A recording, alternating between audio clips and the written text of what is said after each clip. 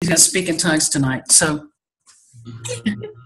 anyway, so first I'm going to do what I always do when I get the chance to minister and share the Lord with people and what he's doing. And that is, I'm going to honor my mom and my dad.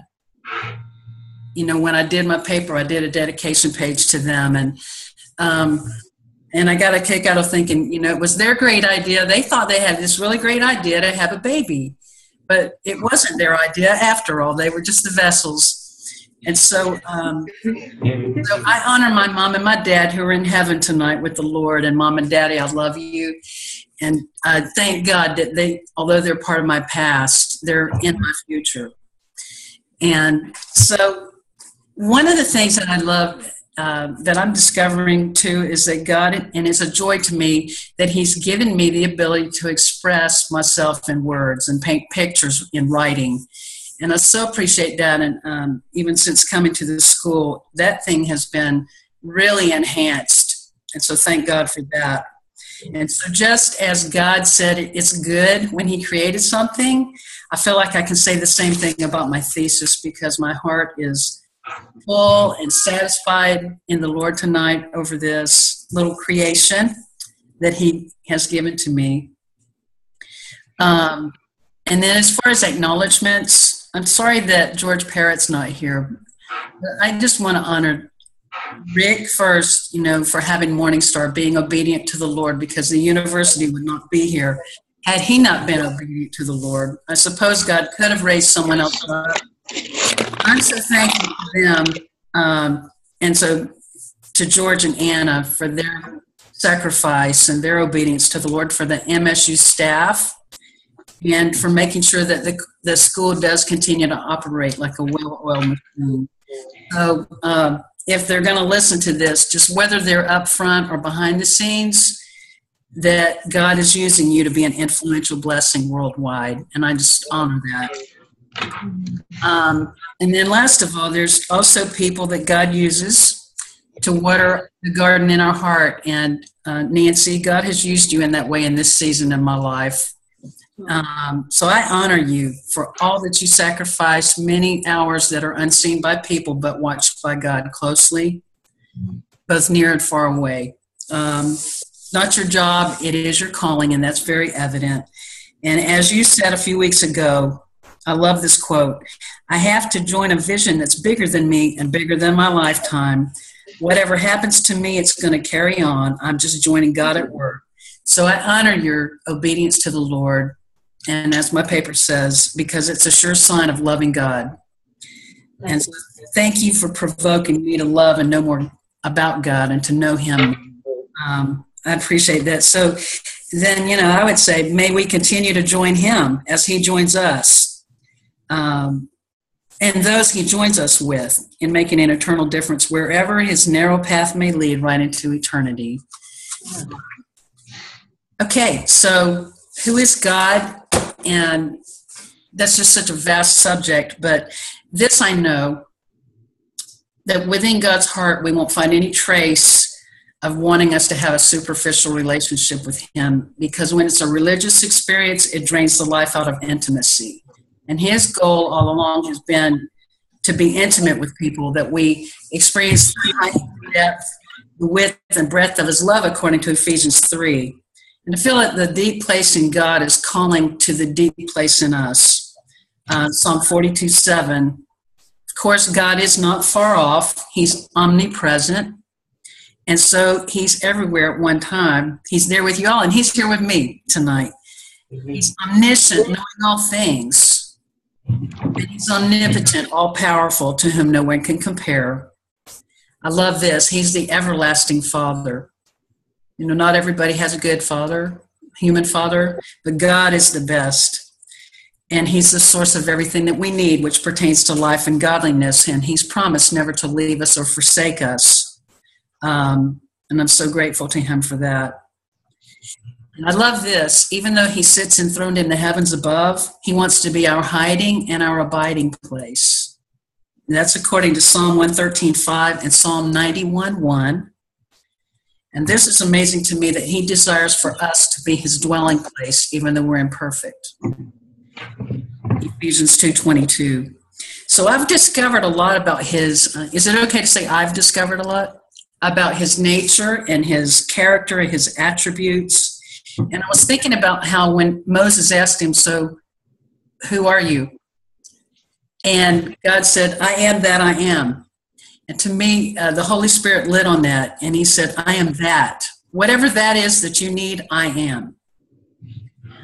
And so we might also hear the Lord saying, I am that I am, but we might hear him whisper to us, but who do you say that I am? Just like Jesus asked Peter. And then, of course, the Holy Spirit had revealed to Peter who Jesus was, and he even confirmed that it was the Holy Spirit. And I think that the question about who God is resonates in the mind of every person, because I think he's etched that onto our heart by his Spirit, the desire to search for him. But we forget sometimes. I was thinking about how I call it having a hazy brain or a fog-laden brain. We forget about the promises of God because of the fallen world we live in. And we so see things in the natural that it's easy to forget about the things in the Spirit because they're not so tangible.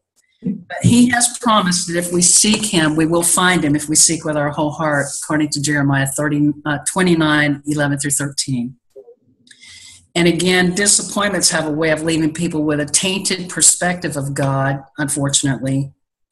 And the Lord was showing me in this process that a lot of the problem is that people see him as if he's been made in the image of God, image of man, rather than us who have been made in his image.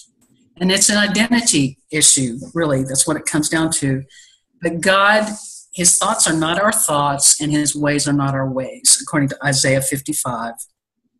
Also, there is no fear in God, and this world is full of fear. So if we're in him, we are not afraid, because his love is perfect, and it casts out all fear. He's calling for us to come close to him, according to James 4:8. And he desires that we walk and talk with him just like Adam and Eve did in the garden. He wants to take us back to that place and restore us back to that place, which is possible through the new birth. And when I started putting this paper together, I'm just going to read this paragraph, if that's okay. The facets of God are so vast, it's like trying to contain an ocean in a thimble or capturing a comet in a bottle like a firefly, yet God chooses to dwell in people. And I just love that he's so big, and what's impossible is possible with God. What's impossible with man is possible with God. And he chooses to live inside of us. And Jesus enables us to live a separated life to the Lord, desiring to be inseparable from him. I love that. And that covenant relationship is the entrance into a sacred holy place, which isn't a location, but it is God's heart, where we share communion and revelation about who he is. So where did God come from? He's just always been, and he always will be, according to Genesis 1:1 and John 1:1. And I'm just going to read Genesis 1:1. In the beginning, God created the heavens and the earth. Now the earth was formless and empty. Darkness was over the surface of the deep, and the Spirit of God was hovering over the waters. And the Lord, as I was thinking about creation, he allowed me somehow to see in space and time. I don't understand how it happened. I just know I was sitting on the couch, and then I just had this, whether it was a mini vision or whether I was actually there, I don't know. But I know that when I realized what I was seeing, it snapped me out of it, and then I said, take me back, take me back, take me back. Because I was allowed to see what Earth looked like. I said, let me see that. And he let me see it. And I think he made it look like a marble because we see the globe. I mean, that's what we relate to. But it was black, and it wasn't formless, but it was empty, and it was dark. There was nothing. It was just totally black. And it was suspended in space. And I believe that is what it looked like. At least that's the way he showed it to me. Even though it was formless, it was because he hadn't formed anything yet. It was just there. It was suspended. And the fact that all the planets are suspended in space and God holds the stars in place is just quite an amazing thing. He's the Alpha and the Omega, the beginning and the end, the first and the last, according to Revelation 1:17. And he was talking to me about the wind and how we can't hold it in our hands, but we can see and feel its effects. The things that happen, like it blows through a tree, and we can see the leaves moving, or we can hear them rustling, and we can see, as the seasons change, the autumn leaves falling to the ground from where they've been. When there's a summer breeze coming off the ocean, there's a fragrance that it carries and a taste of salty air, like a mist. And then, of course, hurricanes and tornadoes display a tremendous amount of power, and they're relentless, as they often uproot or displace and humble anything in the destructive path. Job, that came to my mind, that Job experienced. They experienced a tornado, and some of his family members were killed, and it demolished their home. The presence of God, though it's tangible, we can feel him, we can't see him, but he affects everything that encounters him. And his voice is like the sound of rushing waters. But he often whispers to my heart anyway, with love and affirmation and comfort. And those scriptures are Isaiah 59:19 and Revelation 1:15. So although he is invisible, his handiwork is seen, and it leaves people without an excuse, because God has made plain that he does exist, according to Romans 1:20. And the difference between the wind that he made and himself is that he can be housed in the heart of the believer. I just find that so interesting, that the wind can't be contained, but God's Spirit can live within the heart of a person, or the spirit of a person. And he has placed eternity in our hearts. The wind of God and the breath of God are not visible, but they both have cause and effect. The wind of God can cause something which once was to be no more, and the breath of God gives life and also revives what was once dead. That's according to Acts 17:28 and Genesis 2:7. R.T. Kendall asked a question in Understanding Theology, Volume 1, would man have come up with the God of the Bible? And basically his answer was no, that he wouldn't. He talks about Romans 1 also, that God reveals himself, that he makes it plain that he exists, and that John 1:9 shows the entry point to every man's heart is Jesus Christ. So even believing in God really doesn't prove anything, because the devil believes in God, and he knows his final doom, and he knows his time is short. So it's by faith that we access through Jesus Christ, the Father. All right, so God is immortal, and Webster's defines immortal as being exempt from death, exempt from oblivion, imperishable. And it also defines eternal as having no beginning or no end, lasting forever. And that's our Father. That's who he is. He's our eternal refuge. He is spirit. He is supreme deity. He's holy. He is God Almighty, the righteous judge, and he's the author of salvation. And he is the only true God, John 17:3. He's the loving creator. And so this is where I'm going to just kind of expound a little bit, because I want to talk about him being such a loving creator.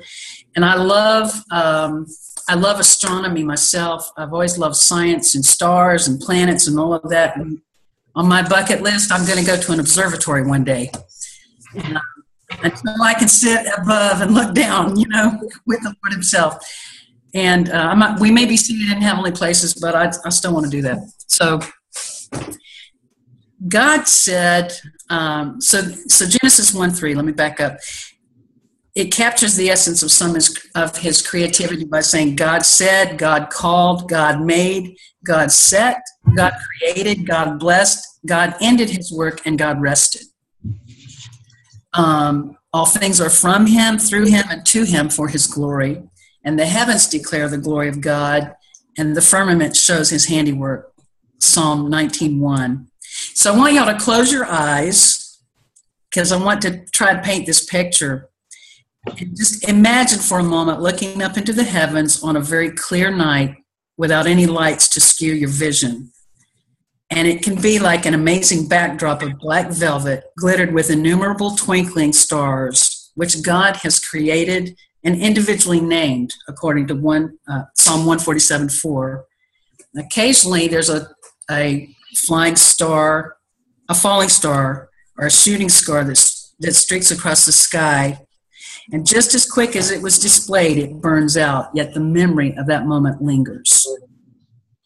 The stars sing to him. You can open your eyes now. You can keep them closed if you want to, but... So I was thinking about the falling star or the shooting star and how that's indicative of our lives, that we're just here for a moment of time, and yet our memory does linger with people as we go on to be with the Lord. And if Jesus tarries, then some of us are going to see others go be with the Lord. We've already seen that with friends and family. But you know what? If I go first, I'll be there when you get there. But it's just, we're a vapor. There's scripture that talks about us being like a vapor, a mist, and then we are no more. I think it's amazing that the stars sing to him, that the heavens declare his glory.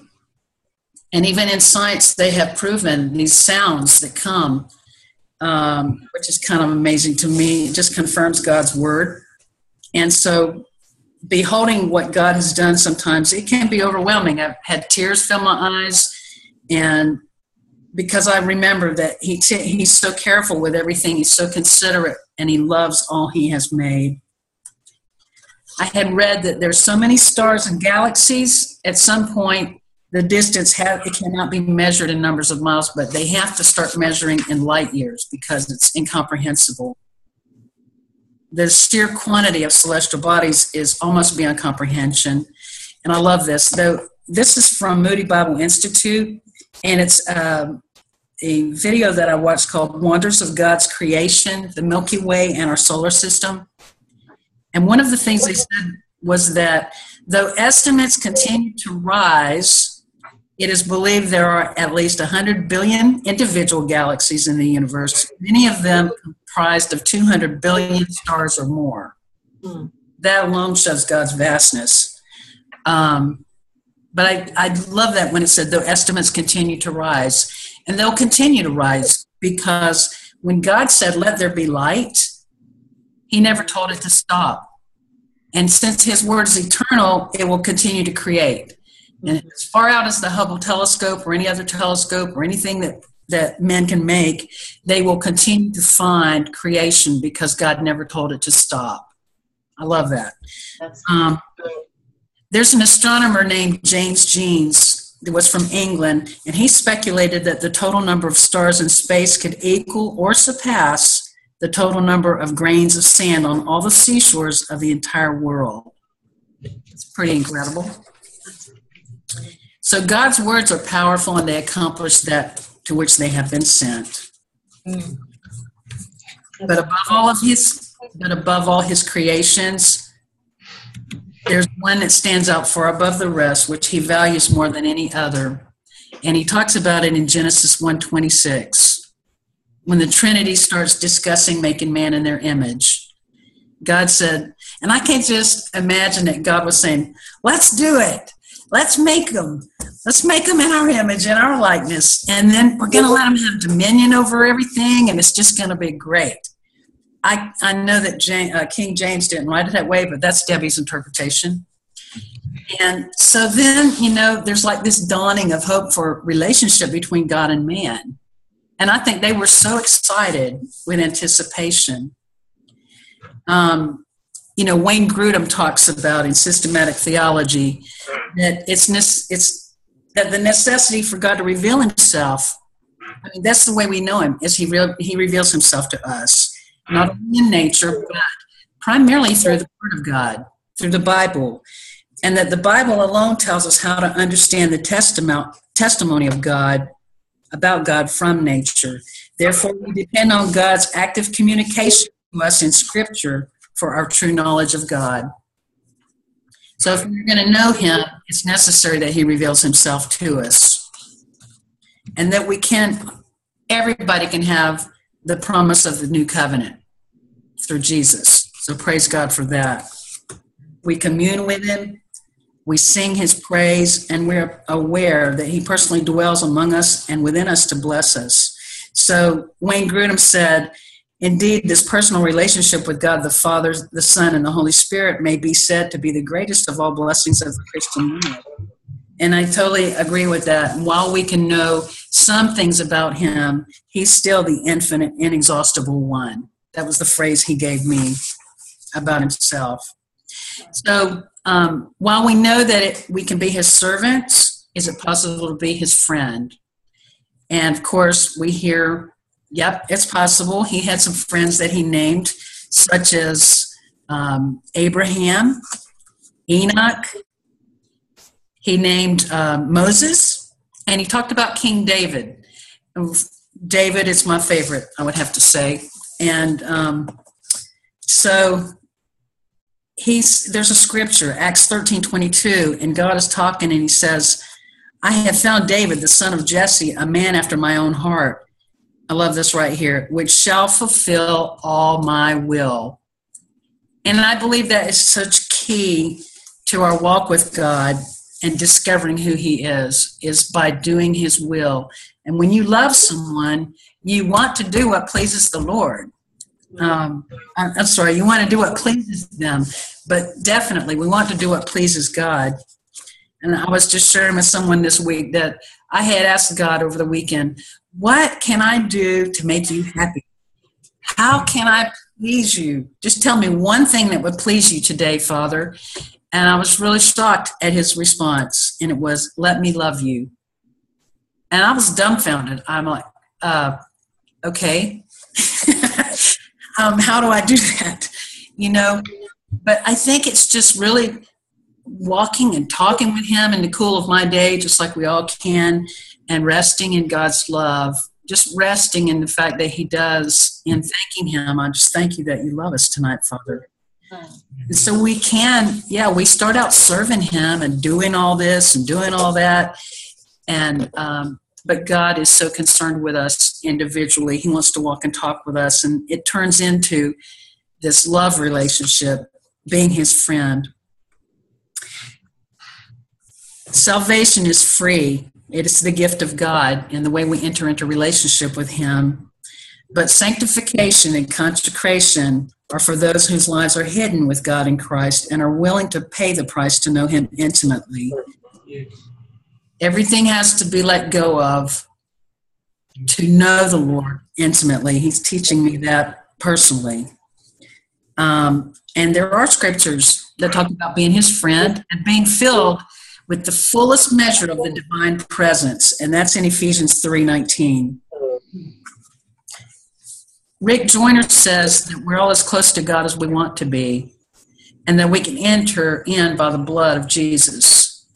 So we make the choice, and it's not presumptuous, because scriptures are full. The scriptures are full of invitations for us to draw near to him, and we were created for that reason, to have fellowship with him. Those who have great reverence for God will be shown his covenant, which is a sacred relationship. So I want to talk about him creating Adam, and I'll kind of try to wrap this up quickly. I'm sorry. I hope I'm not going over my time. Okay, so I want to just give one perspective about how important we are to him. Y'all can go look this up online if you want to. If you just go out and look at pictures of space, there are pictures of the planet, and it looks like a speck of dust among the myriad of planets and stars in heaven, and yet it seems so huge to us. It seems so huge to us, but it really isn't. Okay. And yet, we're like these little ants on this planet. But here's the deal. It's interesting, out of all that God has made, that his gaze is on our planet. that he looks for us to have relationship with him. Out of all the things, I mean, that boggles my brain, that out of all he made, that he's created us. So here he is, one day they're talking about, let's make man in our image. Yeah, let's do it. And so just as I read earlier in Genesis about the Holy Spirit hovering over the planet Earth, over the waters while it was formless and lifeless and it was void and empty, I believe that Holy Spirit hovered over the triune being of God. The Trinity was there, and they were hovered over this form that God had made out of the ground that looked like him. And I believe just like a parent looks at their new baby and they get down kissing all over that face and wanting just to embrace the baby and love on the baby, that God was just in awe of what he had made himself. And so he bends down, or let me back up for a minute because I like this. I said there must have been such an anticipation about this the first human being in the world to have the life of God and the blueprints of God's will now on the inside of him. So he's laying there and he's unaware, he's lifeless. But then God gently bends down and releases his breath from his spirit, imparting his ruach into Adam's nostrils, and he comes alive. And I believe the Lord, I was thinking about what Adam must have thought when he first opened his eyes, and there's God looking down at him, just right there in his face. So imagine the first set of eyes that Adam sees are God's eyes looking right back. Just this pool of love. Just like a parent bends down into the face of their child, the one made in their image and given their name. It's easy to imagine that God did that with Adam. And so, I wonder if Adam looked up and said, "Hey, who are you? Who are you?" The same question that Moses asked later on.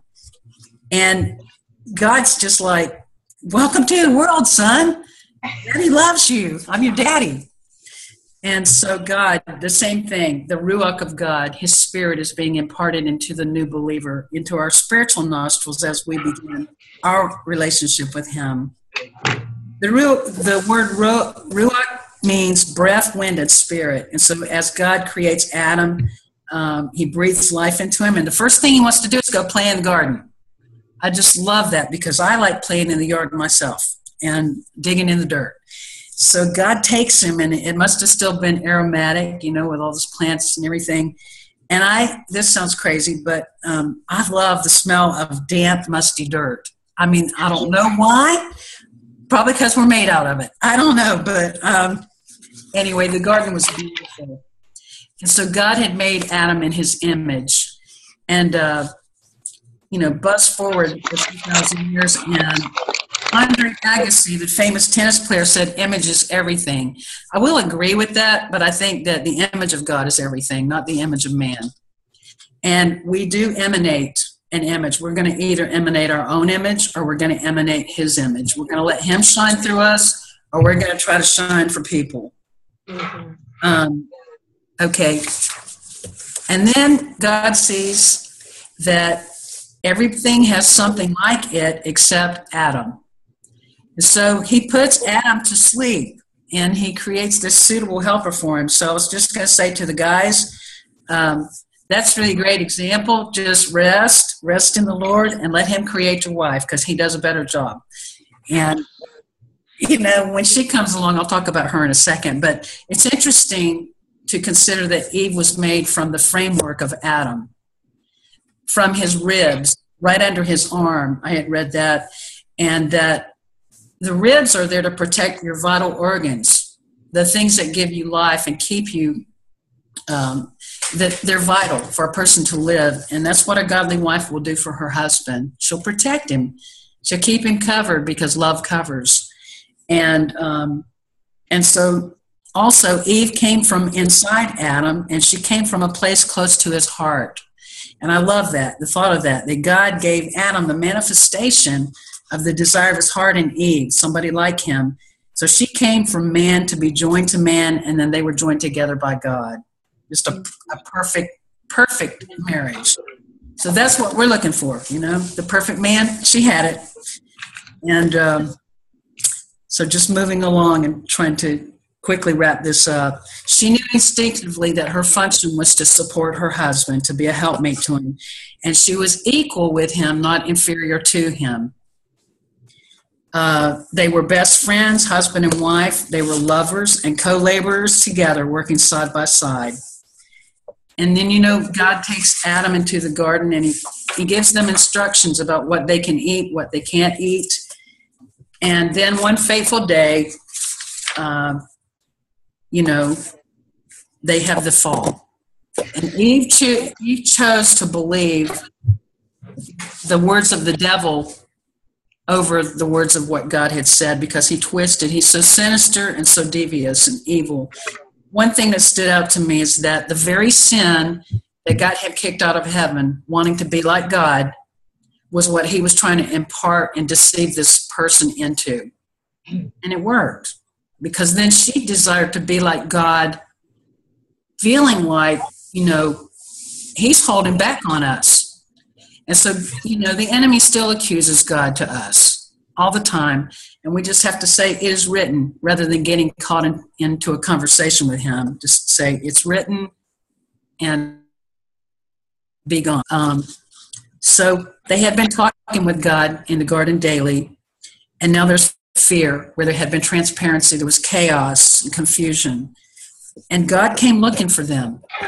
This was so blessed. I was so blessed by this. Here's the first question God ever asked a man.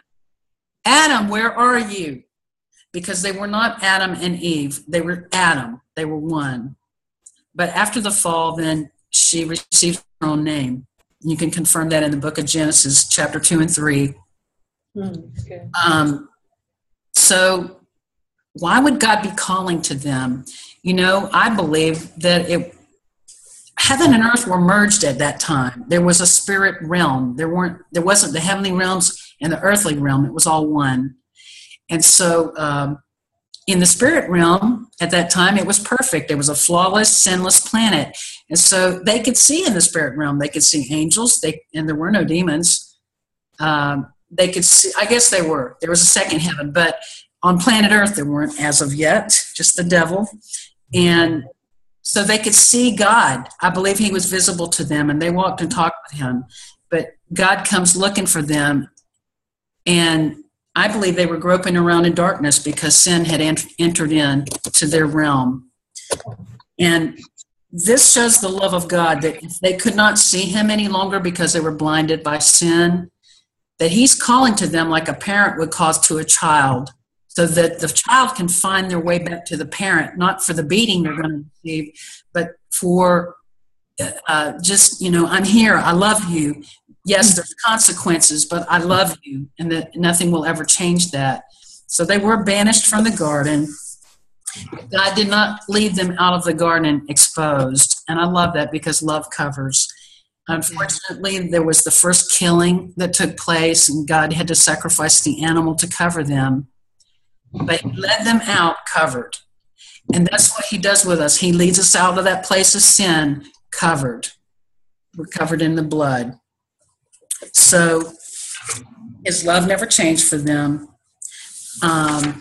There's so much more I could share, but there's just not time. But it just shows that his nature is restorative, and that even when correction has to be brought, it's always to bring restoration, to the situation. Always. He disciplines those he loves, according to Hebrews 12. Can I wrap it up quick? Wrap it up. Okay. And so he honors his word above his name. We have to rightly divide the word. And we do that through getting in and getting to know him, getting into the scriptures. And so in conclusion, we discovered a lot about him, talked about a lot of different things, his creation, his character, his attributes, his nature, and he's extended this invitation to us to know him. If we draw near to him, he will draw near to us. There will never be words in heaven or on earth that could ever give worthy description of him, because who he is cannot be captured in any language. So, last of all, far into eternity, 1,000,000 years or more from now, there will still be the unfolding of light at every beholding of his beautiful face, and our hearts will continue to be captivated by our Father in heaven, who is beyond tracing out, but he has made it entirely possible for us to know who he is. Amen.